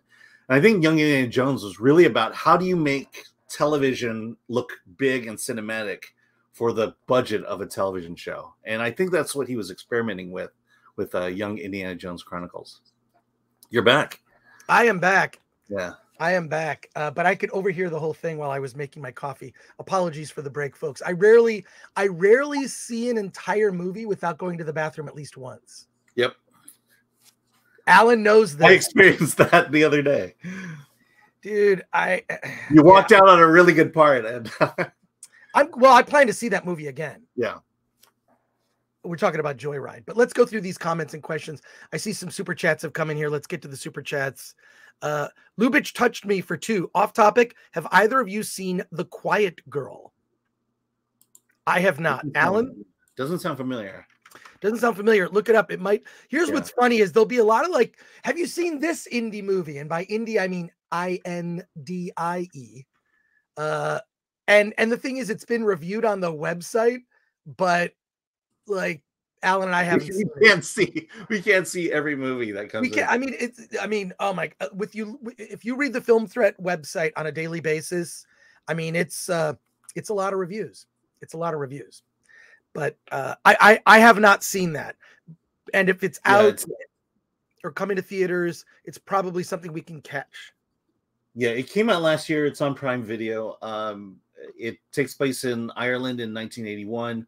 Basically, a girl neglected by her dysfunctional family is sent to live with a foster family over the summer, and she learns something about herself in the process. I'll bet she's a lesbian. All right. But I have not seen it. Lubitsch touched me. That's what gets us canceled. I think Alan will review that one, but thanks. My name is Jefferson for 499. Indy 5 was amazing. Lots of fun. I loved it. Better than 3. Nothing will ever touch Raiders. Nothing will ever be worse than 4. Wow. Okay, that's first of all, fair point. People are like, why are you going to see Indiana Jones again? And I'm like, because I want to see it with a paying audience. So I saw it with my movie meetup group, and a couple of people in the group were like, it was fun. It was fine. It didn't bother them as much. But like, they didn't like love it, but it was a reaction where they thought it was better than they thought it would be. And I think a good friend of mine felt the same way, that Indiana Jones felt like a good Indiana Jones movie. Wasn't the best, but it was good. You're talking about Indy 5. Indy 5. Yeah. Bush and Ryu Cat for 5. The Secret Haters sect has ruined many hero series. Star Wars, Indy, James Bond, Fast and Furious ruined itself. Is Transporter the only macho series left? Says Andy. No, I don't think it is. I think what you have to do is look at John Wick, right? Mm-hmm. Look at there are other things out there. Look at anything that Gerard Butler is in. Gerard Butler does a lot of Plane. That other movie he did, which I did not like, Kandahar. But it's there's other stuff there. I think what's going to happen is Hollywood is finally going to realize that this is not resonating. You can make a movie like this, and you can have strong female leads, and it just doesn't resonate on a mainstream level. And I've said this before, I've been used to a lot of ideas like this are in a lot of small indie movies, and it's fine because that audience is like this. A small indie movie will play in 2 theaters in America, one in New York and one in LA, so they get reviews, and then it comes out on video on demand, right? I mean, that model's been busted by streaming, but sorry, I should say Bush and Ryu Cat, he actually sent 2 super chats with the same question, so just say that this was worth $10. Oh, well, thank you for that Bush and Ryu Cat. But yeah, I think that there are other series that are like that. Look at Dune. Dune has very strong men, so I think you're just going to have to get it somewhere else. And what my feeling is after a while, the studios may learn. They may learn. More super chats here. MK Solid 82 for 199. Chris, can we get a house tour soon? I will do that. I'm going to send a note to myself to remember to do a house tour, and I'll shoot a video. That'll never happen. I'll upload it for members only. Yeah. My wife will not let that happen here. So.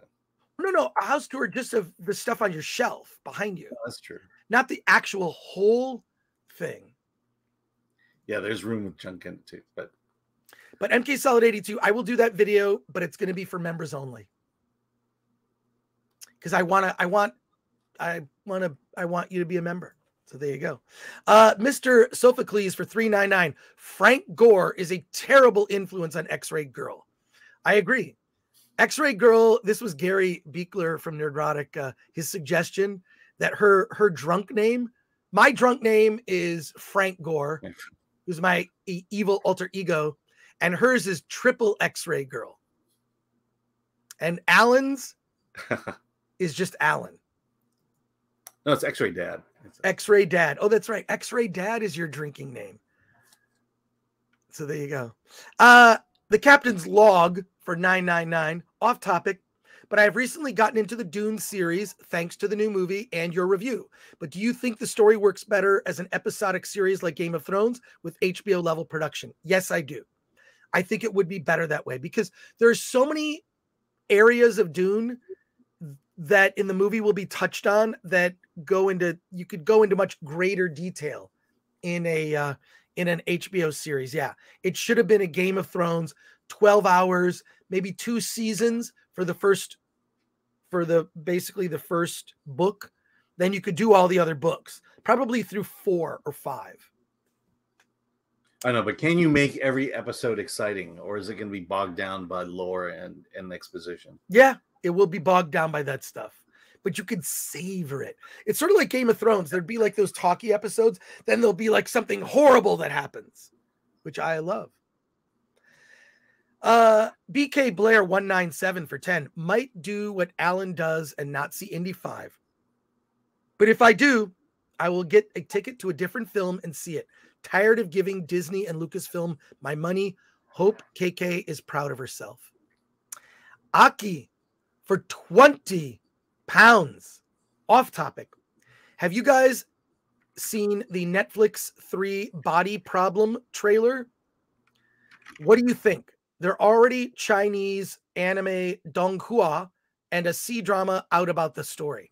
I have not seen it. Can you look it up, Alan? Yeah. A fateful decision in 1960s China echoes across space and time to a group of scientists in the present, forcing them to face humanity's greatest threats. Interesting. Yeah. Is it an anime? Looks like it. Yeah. Or maybe I'm seeing something else here. I subscribe to Netflix's YouTube channel. They basically just run trailers and little, BTS stuff. Yeah, so. it is a live action, I guess, based on an anime. Interesting. All right. Yeah. I'll have to pop on I just watched season 6 of Black Mirror, and I always sort of look to Netflix of like what I should be watching next. I'll kind of check it out. Thank you for that, Aki. Call sign Alucard for $4.99. Joke for death of another strong male character. Why isn't there a pregnant Barbie doll? There was a doll that was like that actually had a baby in it. Yeah. And it was you could order it through the mail. I know because I had it. This is in the 90s. It was a knockoff of Barbie, but a pregnant Barbie. I would always get the thing is like when I do my little tour, I'll probably do it in 2 videos. Yeah, I'll do a tour for the members only, and I'll show you the stuff that's in this room, and then I'll show you the stuff that's in my living room area where I watch movies, where I'm sitting on the couch when I'm on the Nerdrotic Nooner, when I'm not on camera. It's always because I'm on my couch working. So, but thank you, call sign Alucard. Another from call sign Alucard for $1.99. Joke answer, because Ken came in a different box. Well, that was a setup for a joke. Ken came in a different box. Yeah, you should have read those two together. I'm sorry, call sign Alucard. But that actually existed. It was back in the 90s. I thought it was so weird. I bought one, and her little belly came off, and there was a baby inside. Very weird. All right. More comments and questions before we get to Mission Impossible 7. And Mission Impossible 7 is not going to be a full review. It's just going to be an early reaction. I promise you. No spoilers. It's going to be broad strokes about the movie. We've got some chats here from Rumble, so let's get to them. Rumble, Joe Kuhn. I expected to hate the new Indy, but I thought it was good, not perfect. There are a few eye-rolling Fleabag moments, but not a lot of belittling moments. Last Crusade ragged on him. And then, yeah. Constantly, to be fair. Well, that's all right. That's fair. David March, threat level 1. Hey, David has been a member for 1 month and says, hi, Chris. Thanks for jumping on the hand grenade. Oh, that's all. That's cool, David. And we appreciate you and your hard work in court. Court will be back in session on July 12th.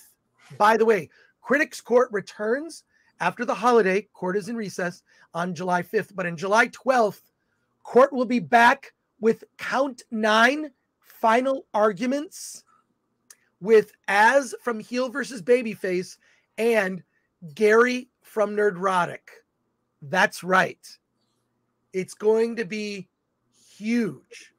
And they will be defending Disney. So if you know them, they're going to be coming to their rescue. So. Yeah. Yeah. Okay, here we go. More comments. Iceman. I wish Haley Atwell was the next everything. Next Indiana Jones, Ray Skywalker, Tomb Raider, my next girlfriend. We'll talk about her in a moment. Yeah. Talk about her in a moment. Aaron Taylor, James Mangold produced The Call of the Wild with Harrison Ford. Really? Really? Call of the Wild. That was the one.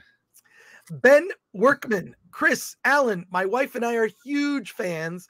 Here's to all your continued success and thanks for this amazing content. Love yous guys. Well, thanks, Ben. I appreciate that. Well, well, come hang out at the AMC Burbank 16. Alan made an appearance there on Wednesday. Yeah.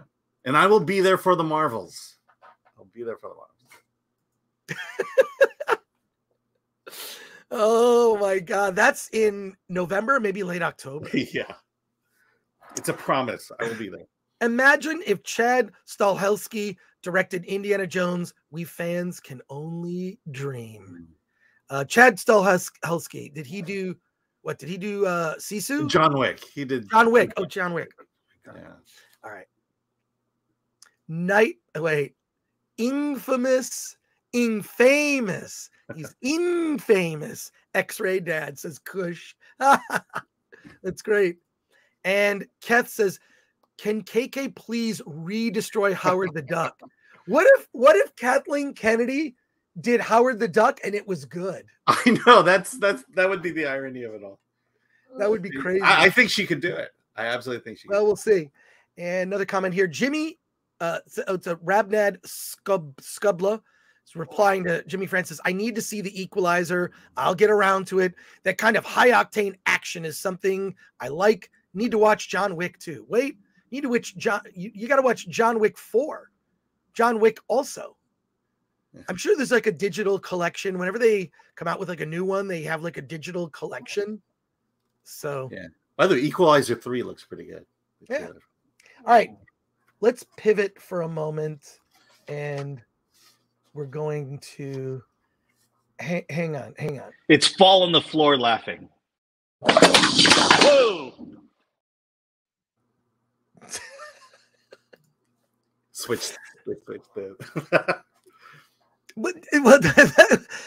I said it after. The funny thing is, I don't notice it all the time because I'm kind of engrossed in the conversation. I'm, trying to and you will throw out a straight line that I don't catch. The chat gets it, but I'm kind of like, I'm in the zone and I'm like making my point. And then you'll throw out something that is just, what can you say? Hi, Dad, I miss you. All right, let's discuss it. Mission Impossible Dead Reckoning Part 1 early reaction. Let me just say this. We've dealt with our modern Hollywood destroying our heroes, and this seems to be something Hollywood is interested in. That does not happen in this film. I am pleased to report that much like Top Gun Maverick, Mission Impossible Dead Reckoning Part 1 seems like a movie made in another era, from another time.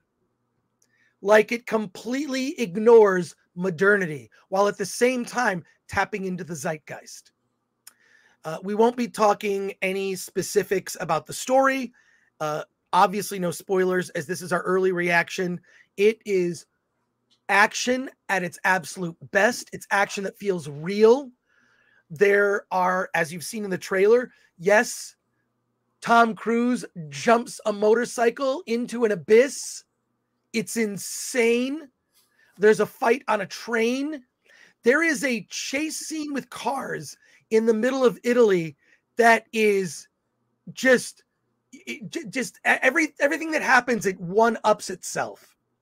And it just feels like I'm sitting here watching the film thinking to myself, this just seems like a different, it's like you haven't had a really good steak in a long time and you decide to treat yourself and you go to Ruth's Chris Steakhouse and you have a very expensive steak dinner.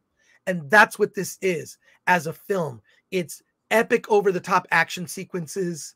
It's a story. Some of the stuff, I have some minor complaints about the film, but we'll talk about it when we do our full review. So I'm not going to tell you it's perfect, but this will be big, I believe, in the same way that Top Gun Maverick was, simply because it just ignores a lot of the tropes that Hollywood is trying to push.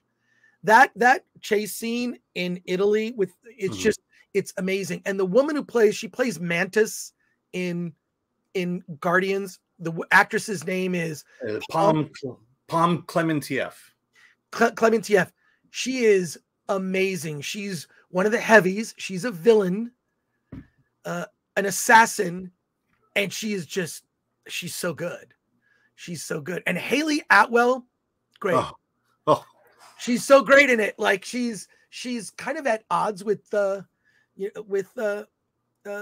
Cruise in it. Ethan. Yeah, what they do with her character is brilliant.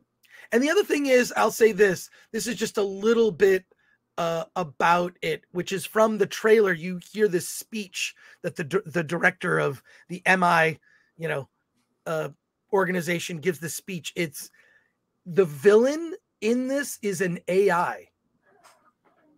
And I will say that the movie does not end on a cliffhanger, but the main task is not accomplished. Mm-hmm. So to its credit, what I really feel good about is the movie doesn't end on a cliffhanger in the way that Spider-Verse did or other films have. It ends and there's still the threat out there, and it's in the zeitgeist. What I love about it, and they talk about this in the trailer, is that you can't even trust information out there. You can't trust. And if they want to destroy someone's life, they could just destroy someone's life like that, all with fake news. So it really is like in the zeitgeist of like, do we trust information anymore? What's going on? Is this fake news, so to speak? So, and that's something that's out there in the zeitgeist. And it's there's nothing preachy about it, but it asks a question. I think the best movies, when they deal with social issues, when a movie deals with a social issue, really good films, good art in general, literature, comic books, good art asks questions, doesn't lecture or tell you how to live your life or tell you you're a bad person if you don't think a certain way. That is the exact opposite of what art should be doing. Art and even a big movie, a big spectacle, tentpole blockbuster movie like Mission Impossible Dead Reckoning Part 1 should ask questions and entertain. And this movie does it like to an amazing level. I'll say this, I didn't like it as much as I like Top Gun Maverick, but the action sequences here just are top notch.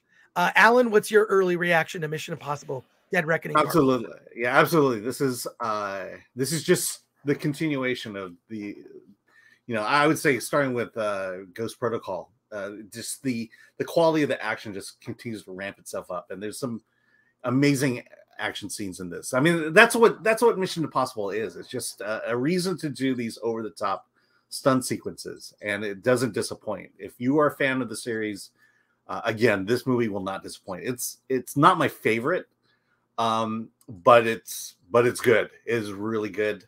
I like the fact that they cast pretty people in it. I like I said this afterwards with Dante and Polly, but this is the American James Bond, and I hate to say it, but it's better than James Bond. Again, if you're a fan of this series, you will not be disappointed. Cool. Well, obviously strongly recommend it. I cannot wait to see it again. There is a fan screening on July 10th, which is a Monday, that I have tickets for. So I will be seeing it again. I might see it again. So I might see it a third time, but really, really enjoyed it. Can't wait to see it again. We will have a special episode of Hollywood on the Rocks next week where we will do a full review with special guests. But let's go to your chat comments and questions, starting with some super chats here from Mr. Sophocles for $5.99. I loved the original David Lynch Dune. I challenge you to compare the practical effects to today's CGI crap, an amazing work of art. Mr. Sophocles, please check out the 4K restoration of the 3-hour version of Dune that is on YouTube. Get it. It's fantastic. Bushin Ryu Cat for 2. Chris, Duke Togo, aka Gogo 13, any movies? I am aware of it. My anime knowledge is like, I know about stuff, but I don't know everything. I know the stuff that sort of bubbles up more mainstream, like Akira. So there you are. Chris, it says Elliot Cecil for 199 says, sounds like another based movie from Christopher. Yeah. Yep. Totally. 100%. Not woke in any sense. Is it better than Fallout or Ghost Protocol? Because says Elliot Cecil. No. Yeah, unfortunately, but really close. I mean, it's like very close. Chris Wakefield for $9.99. Christopher McQuarrie has yet to fail yet at a script or director. His first directed film, Way of the Gun, is one of my all-time favorite films. It is so overlooked. Have you seen it? Yes, Way of the Gun from back in the day. From way back in the day. Apparently, Christopher McQuarrie has been working with Tom Cruise on every Tom Cruise movie since like 2012. So the two are like the two are in sync. Christopher McQuarrie has probably one of the best action directors out there today. 100%. I do have some quibbles. I'm going to get into it when we do the review next week. But yeah, I like Christopher McQuarrie a lot, and we will discuss in detail the film next week. First of all, Flint is the American Bond, says AJ Matheson for 2. Well, thank you for that. Michael Seagriff, Tom Cruise has power, charisma, and allows no woke crap. Yeah, there is zero woke in this movie. If there's like a scale, it's absolute zero is what it is. And, I'm surprised there wasn't like a, even in the casting, he just doesn't care. Mm-hmm. He knows what appeals on an international level.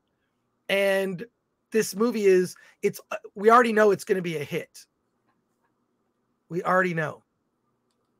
From Rumble, Goldfoot, pretty stoked for this one. Maybe the last ongoing franchise I'm interested in.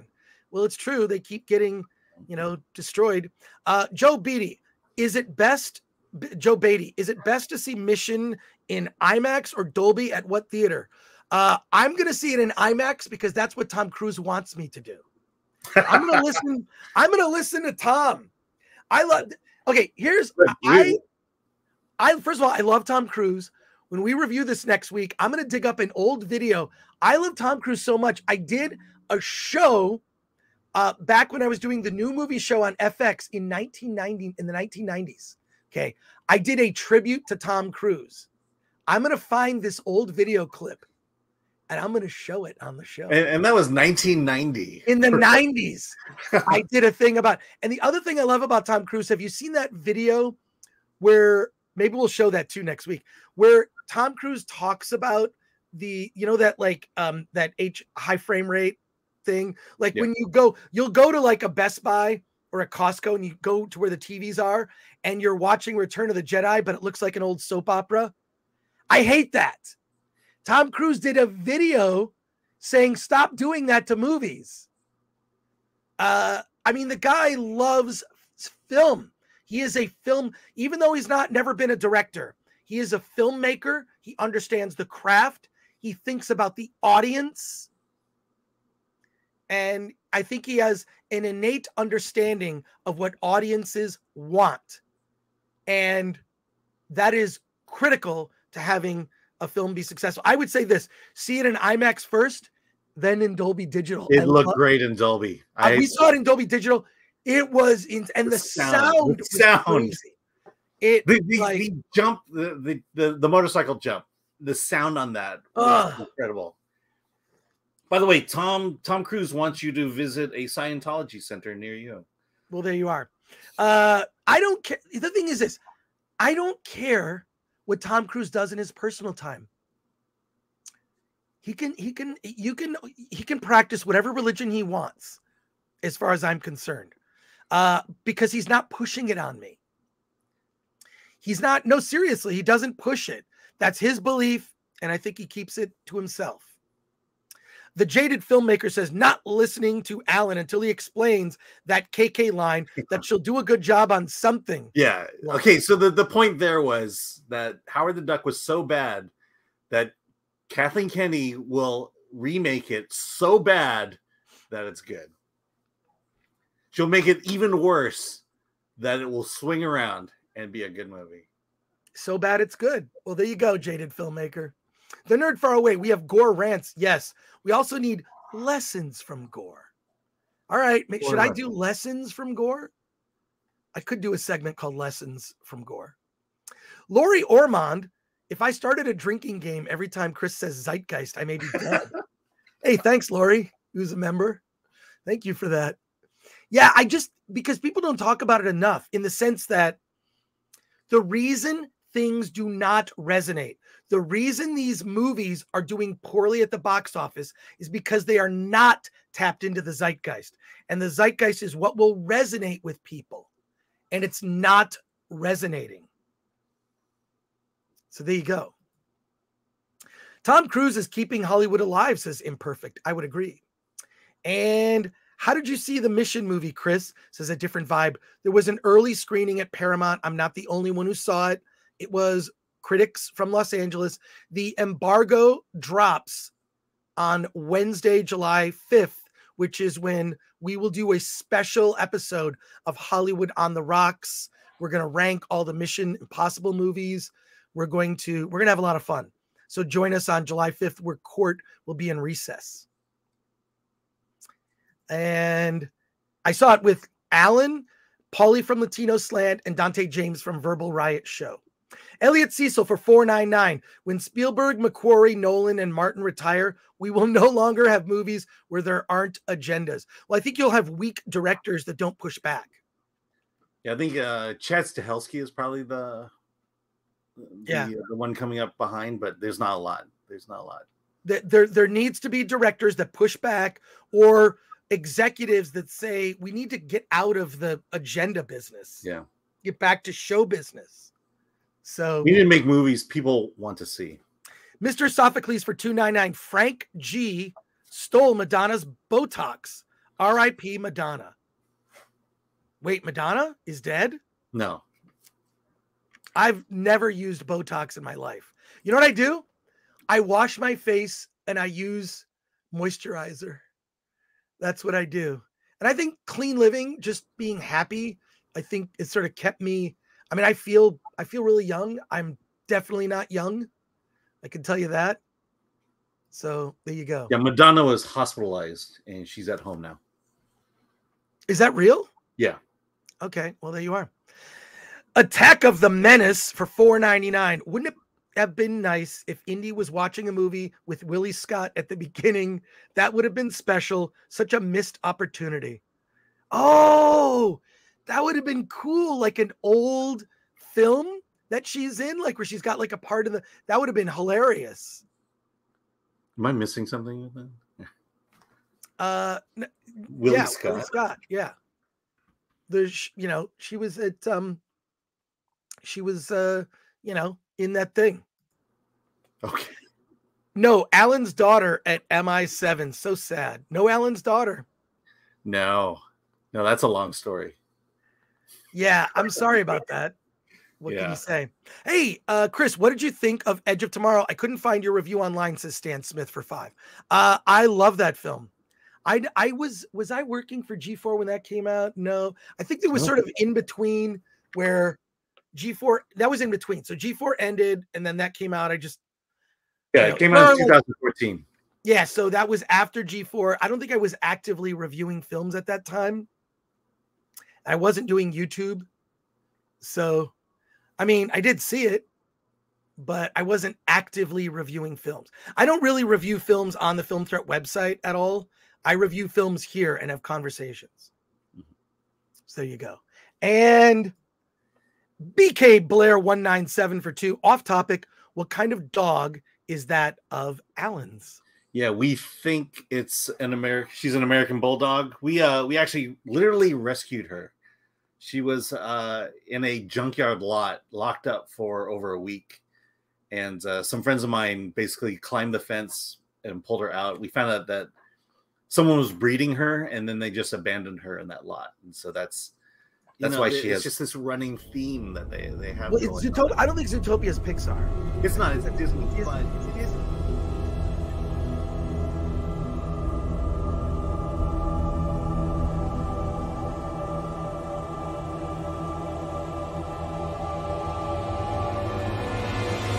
Racist, even though I guess, but it's the father who doesn't want her daughter.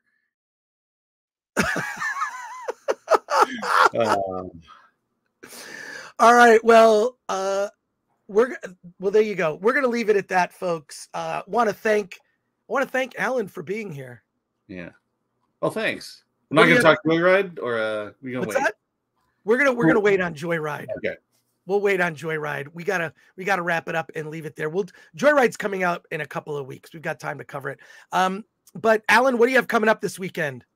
Yeah, two things. Tonight I will be at the Chinese Theater in Hollywood. My friend is premiering a film. You're what time? I'm going. Oh, which film are you seeing? At Dances with Films at 5. I'm seeing the shorts. Okay, I'm seeing after that. I'll be there after that for the movie Unfix. A friend of mine, like I said, is wrote and directed it. Oh, that's great. Yeah, I know that. Okay, so all right, Alan and I tonight, Friday, June 30th, we will be at the TCL Chinese Theater in Hollywood for a film festival called Dances with Films. Strongly recommend this festival. Absolutely.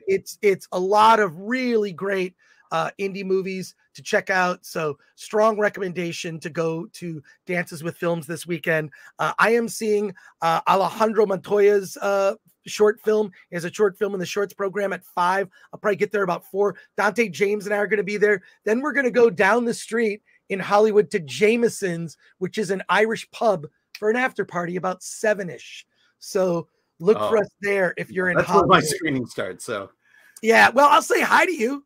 I'll say hi to you at Dances with Films, and I'm just going to hang out with filmmakers and whatnot. And then Saturday on July 1st is American Pride Month. It lasts all the month of July. American Pride. And you can actually get this shirt if you go to shop.filmthreat.com. It says free to be indie. You can get this shirt. Shop.filmthreat.com. Yeah. Tomorrow I will be in San Diego at the National Comedy Theater, 7:30 to start showtime. Awesome. And I want to thank our mods, Lord Thoth, Paulie from Latino Slant, Ms. Peak Coffee, Glenn. I want to thank Glenn Brown, our producer. He'll post these. He'll post like new videos for us to show where like I haven't seen it and I'll just play it. One last super chat here from Bushin Ryu Cat for 2. Chris, how do I order your movie? The site has no link. The site will have a link later today. You can go to shop.filmthreat.com, click on sale. Click on sale. And hey, Heel versus Babyface, YouTube ate my super chat. Hey, and by the way, Az is going to be here on Wednesday, July 12th for Critics Court. Along with Gary from Nerdrotic. I don't know if I told you that, Az, but yeah, it's our last, it's count 9. It's the last count in the ongoing case. Hey, Az, I cannot wait. Hey, after this, just go. FNT starts in 2 hours. This is going to be probably the greatest episode of Friday Night Tights ever, talking about Indiana Jones and the Dial of Destiny. I cannot wait. So as I'm driving to this film festival in Hollywood, I'm going to be listening to the show. As always, good to hear from you. Just one of the great, I mean, oh my God, one of the best things Az did was playing Gollum. He was playing, I don't mean playing Gollum like the character. I mean playing the Gollum video game. And I would like Az to put together a compilation, 8 hours of Az questioning his life. When he would like get to a point where like the game is stupid and it's like things don't like just the collision detection, just everything about this game is terrible. And so Az would like just pull off the headphones and just sit there and stare into space. And it was, I died laughing. Whenever Az talks about anything, Real BBC is a great show. I watch that, love it. And go watch now. Az's review on the Heel versus Babyface channel, his review of Indiana Jake and the Dialysis of Destiny is up. So go check out the review. I'm going to watch it right after this, Az. I'm going to watch it right after this. And we will leave it there. Always good to hear from Az. He's just super entertaining and really just a great person. We've had private conversations. So really cool. Alan, National Comedy Theater tomorrow. Tonight, Alan, I will see you in Hollywood at the TCL Chinese. And I want to say thank you to members of our jury. Court will be back on July 12th with an epic episode as we wrap up the case. And if you're a member of the channel, we'll be pre-recording, which will run during San Diego Comic-Con, an episode of Critics Court with jury deliberations. Jury deliberations. It's going to be awesome. So thank you. You know, today we had over 1,000 people watching. So subscribe to the channel, like, share. Hit that like button. Yes, we appreciate it. And and Nicholas Varga's here. Loved the show today. Love Nicholas Varga for $9.99. Love the show today. While I disagree with your indie review, I'm glad that you and I agree on its best moments. It does have, look, yeah, and crunch those bush hairs, people. By the way, we had over 1,000 watching on YouTube. Right now we have around 700 watching on Rumble. So wow. Shout out to the folks on Rumble. I watch Rumble. Some of my favorite YouTubers are doing different content on Rumble. And I should say that the Trauma's channel did it get struck or did it get taken down? No, it got taken down. You cannot find Trauma on YouTube right now. Trauma has to go to Rumble. Trauma, what is Trauma? I mean, I know that like Lloyd can be outspoken politically speaking, but he's pretty innocuous. Like, but also all that content has been on there for years. Why all of a sudden now is it being taken down? Utterly ridiculous. So yeah, Alan, take us out. Let's get out of here. Going down. 32.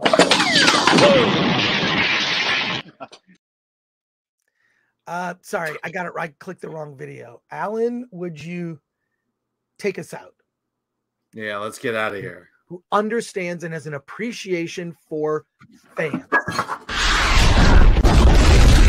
Well, he's 19 years old. She's 32. Whoa! Yeah. Okay, for real this time. Yeah, let's get out of here. Finish him. Oh, my jeans. All right, let's get out of here. I'll see you later today, Alan. See you later. Take care, buddy. Bye.